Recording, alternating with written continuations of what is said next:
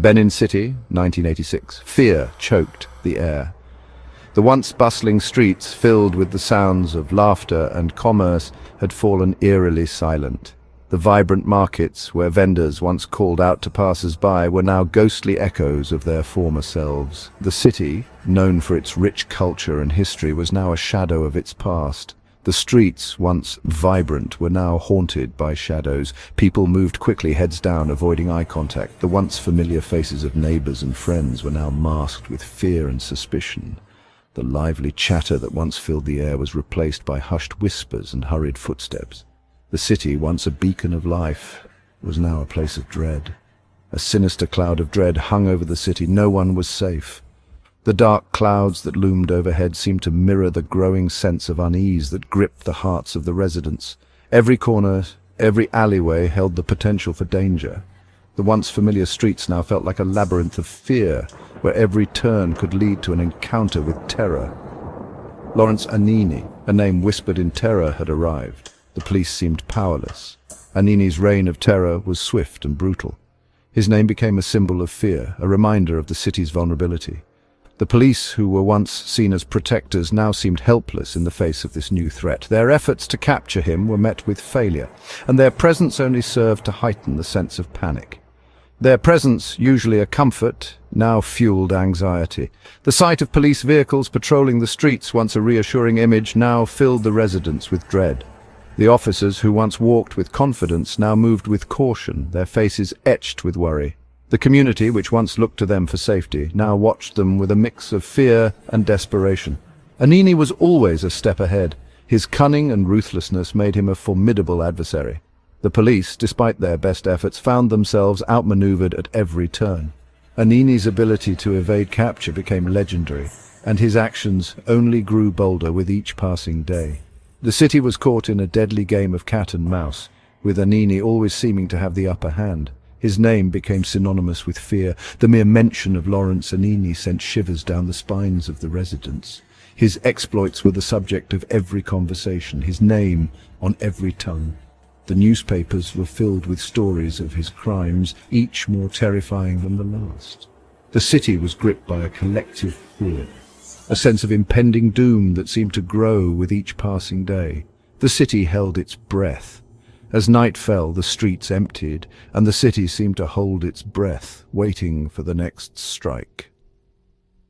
The once lively evenings, filled with music and laughter, were now marked by an eerie silence. The residents, peering out from behind closed windows, watched the darkness with bated breath, praying for the dawn. The reign of terror had cast a long shadow over Benin City, and the fear was palpable in every corner of the city. Lawrence Anini, a name that sent shivers down spines. He was ruthless, cunning, a phantom. By his side, Monday Osenbor, his loyal lieutenant, equally feared. They operated with impunity, their gang a well-oiled machine of terror. Banks were looted, citizens robbed. The police, outmatched and outgunned, struggled to keep up. Anini's reign was painted in blood. He killed without mercy. His name struck fear into the hearts of many, and his actions left an indelible mark on the history of Benin City. The streets, once bustling with life, became silent witnesses to his brutality. Police officers, his primary targets, they were the enforcers of the law, the protectors of the people, and yet they found themselves helpless against Anini's wrath. Their uniforms, once symbols of safety, became targets for his rage.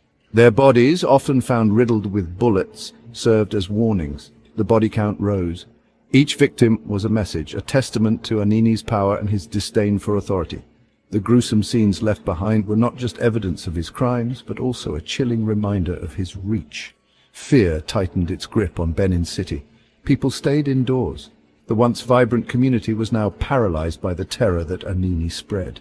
Families huddled together, praying for safety, while the streets outside echoed with the silence of dread. Streets were deserted after dark. The nightlife that once defined the city vanished. Businesses closed early, and the once lively markets were abandoned. The darkness of the night was only matched by the darkness in the hearts of the people who feared the unknown. The city, once alive with music and laughter, was silenced by fear. The joyous sounds of children playing, the melodies of street musicians, and the chatter of neighbors were replaced by an eerie quiet. Benin City, a place of culture and community, was transformed into a ghost town, haunted by the spectre of Anini's violence. Anini's audacity knew no bounds. He robbed the first bank of Nigeria, Sabongida, in broad daylight. Millions of naira vanished. His escape was audacious. He became a phantom, appearing and disappearing at will. The police were baffled. Their investigations fruitless. Anini seemed invincible. His legend grew with each daring heist. The government had had enough. The pressure mounted on the police. A special task force was formed. Operation Frivolity was its name. Its sole mission: capture Anini.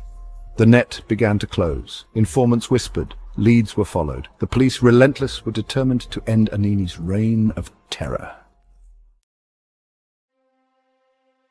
December 3rd, 1986. The day Benin City dared to hope again.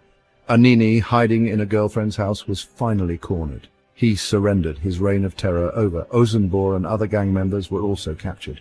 The news spread like wildfire. Relief washed over the city. Anini and his gang were tried in a special tribunal. The evidence against them was overwhelming. The nation watched, captivated, as justice took its course. March 29, 1987. Anini and Ozenbor were sentenced to death, their execution a public spectacle. The city of Benin exhaled. Anini's reign of terror was over, but his legend lived on. He became a folk hero to some, a symbol of resistance against corruption and oppression. His story, told and retold, became folklore, a cautionary tale, a reminder of a time when fear ruled the streets. Anini's legacy is complex. He was a ruthless criminal, a cold-blooded killer, but he also exposed the flaws in society, the corruption, the inequality. His story serves as a reminder of the fragility of peace, the importance of justice, and the enduring power of hope.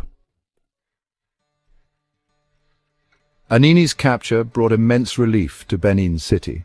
For years the city had been gripped by fear, with residents living in constant dread of the notorious criminal and his gang.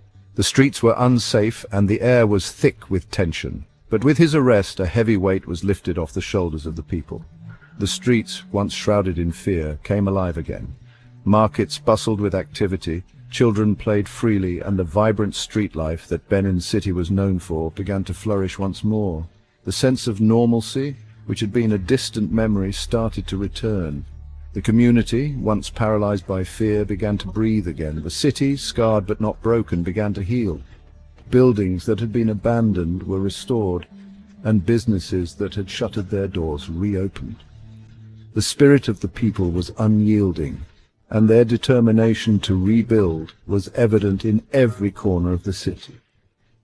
The scars of the past were visible, but they served as a testament to the city's resilience. The memory of Anini lingers. His name is etched in the annals of the city's history, a reminder of a time when darkness overshadowed the light.